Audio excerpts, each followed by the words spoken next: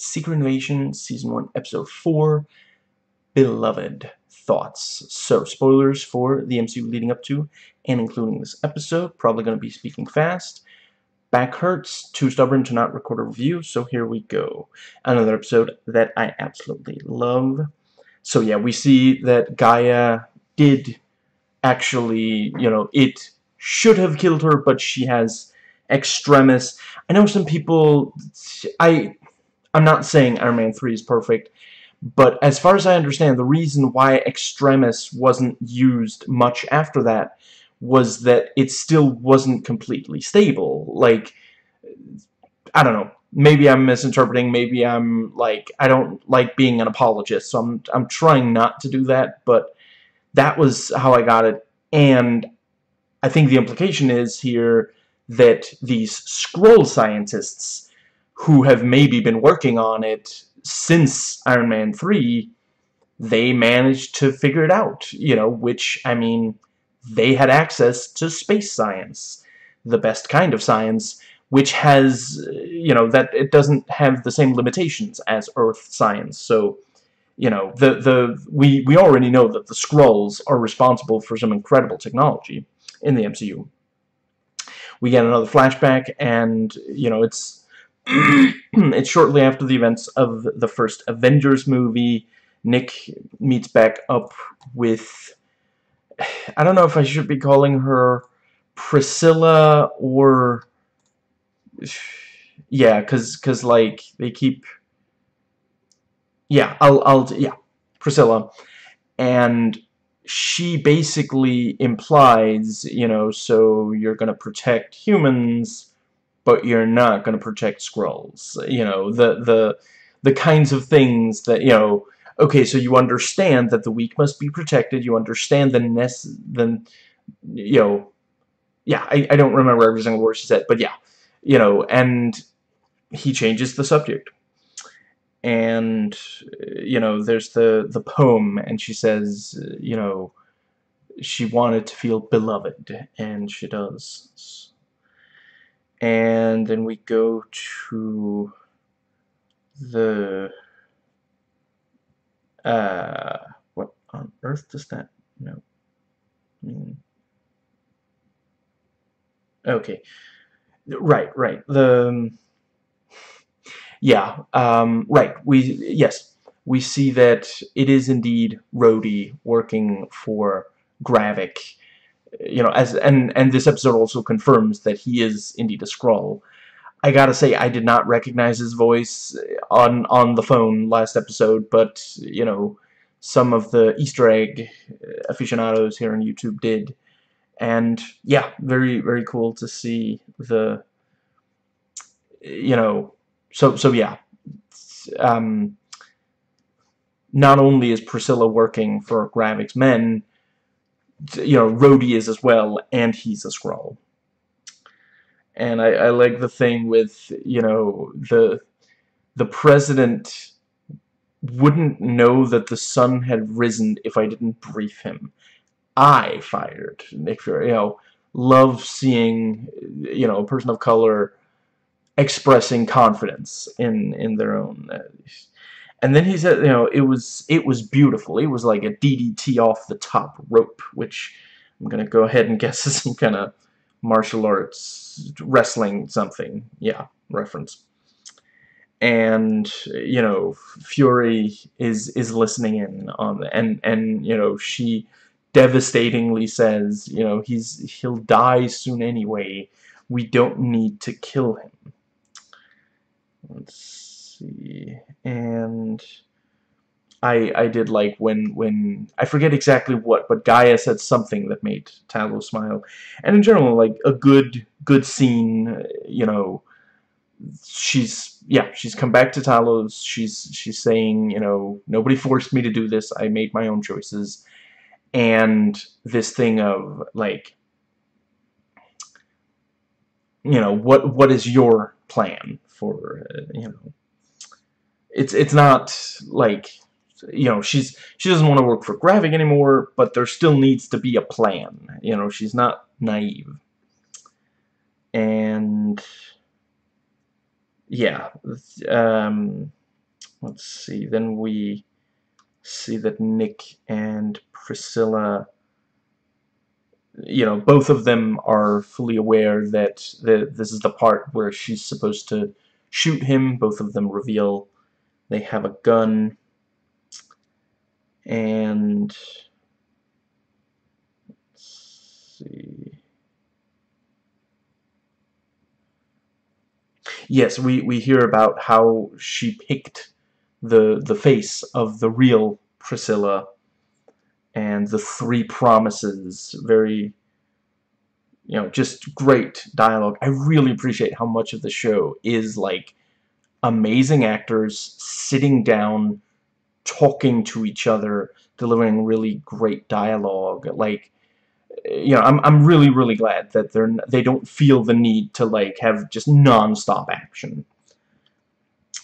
And yeah, you know, the quoting the poem happens again. So even all these years later, still remembers. And then, you know, both of them fire their guns, but both of them intentionally miss the other, as like, I don't know if we should get a divorce or renew our vows. That was pretty good. And we do hear that he fell in love with Priscilla and later learned that she was actually Vara. And, you know, it's that thing about, you know, would you have fallen for me if I approached you as me? I guess we'll never know. You know, I don't think that was the answer that she was hoping for. She was probably hoping for, of course I would have. It's the person, not the fact, you know, but yeah, like, on some level, he probably feels that, you know, he shouldn't fall for a Skrull. They're the job. They're not co-workers. And yeah, you know, I realize he also said the thing about, I can't fall in love with a co-worker, but even so, you know, it feels like a race thing more than, you know, not the fact, not that he only falls for black women, but that he can't fall for, he feels like he shouldn't have fallen for a Skrull. And yeah, good scene between Nick and Rhodey, and the you know, brief detail, it good reveal that, you know, he is now a Skrull. You know, we see the shower, and then, you know, changes into the Rhodey face, and, you know, he's Nick and he are, you know, the conversation peaks, and what's the opposite of a peak? I forget, but yeah, you know, it's not completely, and, you know, he shows the video that he has of Gravik as Nick shooting Maria, and yeah, you know, if he reveals that, that's it. There's, yeah. And then he says, you know, get out of here before I defenestrate you, which, that is a thing that he could absolutely, he might need the suit for it, but, you know, he very likely has it close by. So, yeah. And, you know, maybe he would even let Fury fall to the ground outside rather than refenestrate him. And yeah, then we get the big action set piece of the episode with the attack on the convoy, and yeah, attacking the president's convoy, and I, you know, yeah, they were hoping they would be able to actually kill the president. You know, Russians killing the president in this kind of targeted strike, yeah, that might start World War III. That's the kind of thing that's gonna, yeah. Love seeing Nick, you know, be really effective with the shotgun. And Gravik goes all evil Groot. And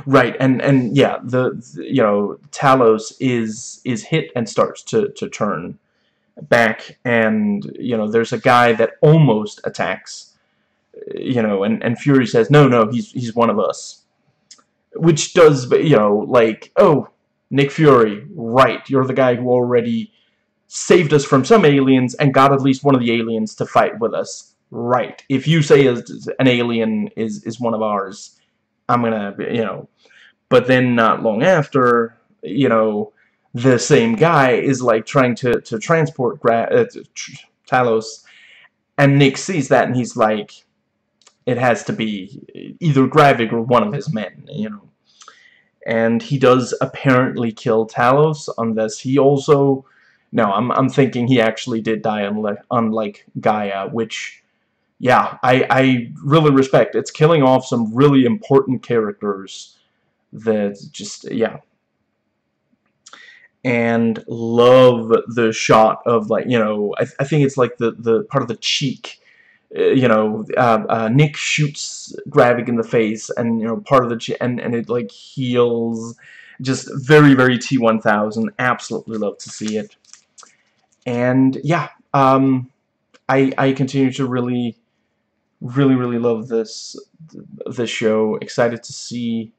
So yeah, we're 2/4 of the way done. Only 2 episodes left. Yeah, we're gonna see if, I mean, even if Nick does a lot of damage control, as much as he can do without Talos, and having been DDT'd from the top rope by Rhodey, this is gonna be pretty difficult to not to prevent this from blowing up. So yeah, I think that is everything. Yeah, yeah, I really appreciate they're doing a really great job with this thing of, well, if Skrulls can look like anyone, presumably they can, look like an ally and get really close. So yeah, that is it. So yeah, make my Marvel.